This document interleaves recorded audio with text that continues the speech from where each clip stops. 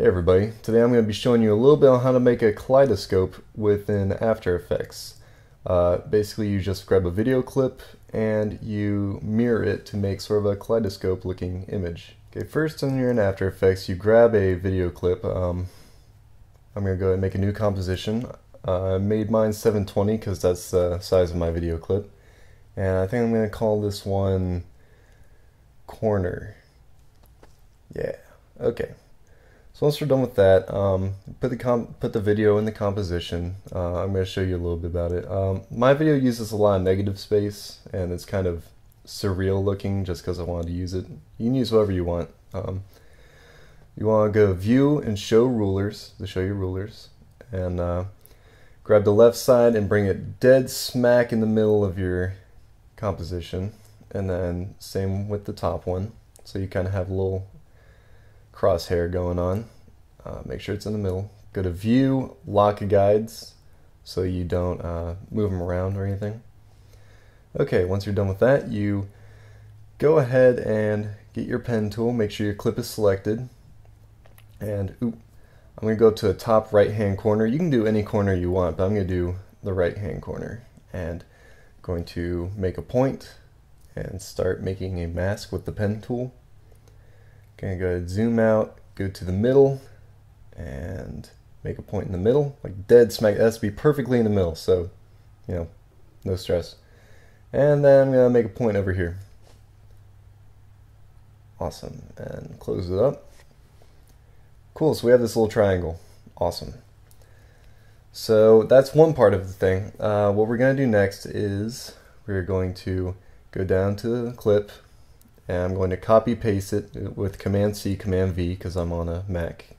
And then I'm going to click, make sure it's a 3D layer with the cube. I'm going to click P and then Shift R for the position rotation. I'm going to grab the Y rotation and turn it 180 degrees.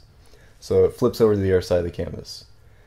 Now I'm going to get the Z rotation and turn that so that it kind of mirrors itself.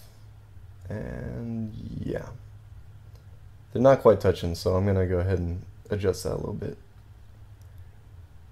Perfect. Okay, so now that they're touching each other, it looks pretty good. I'm going to go ahead, you can't really see because there's a lot of black in the background, so I'm going to minimize that, and I'm going to turn off the transparency grid so you can actually see what we're doing. Just click that little button if you're having trouble.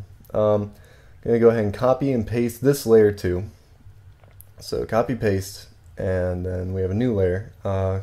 Gonna go ahead and click P and Shift R again, and this time we're gonna flip it around to 0 degrees, and then it's gonna mirror itself again. Gonna flip it with the Z rotation again and make it mirror itself, and perfect that time. The only issue is there's a little bit of a sliver up top. What we're gonna do is we're gonna kind of cheat this by grabbing, go ahead and minimize that.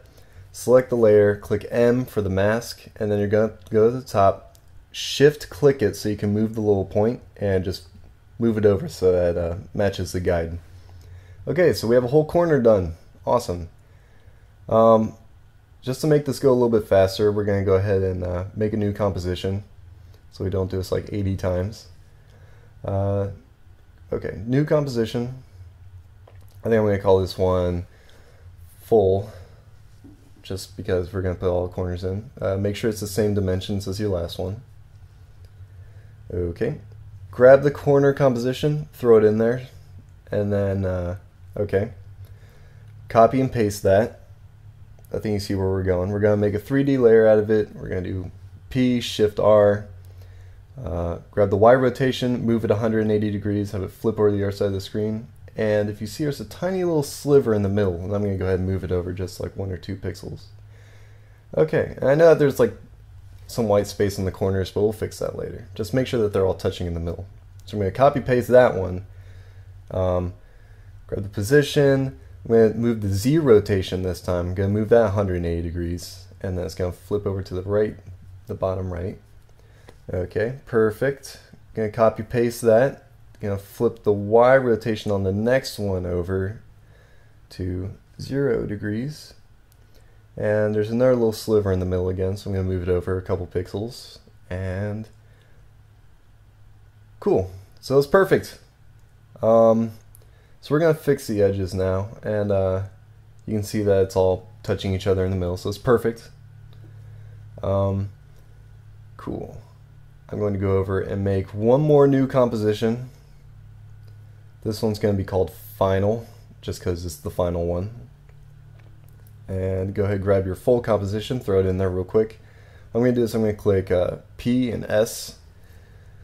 And I'm going to, for scale, I'm going to go to 101%, and it looks perfect. Awesome. So I guess I'll play that just a little bit. Alright, so there it is. There's a kaleidoscope effect. Pretty easy to make. We made that in about 5.5 minutes. Pretty simple.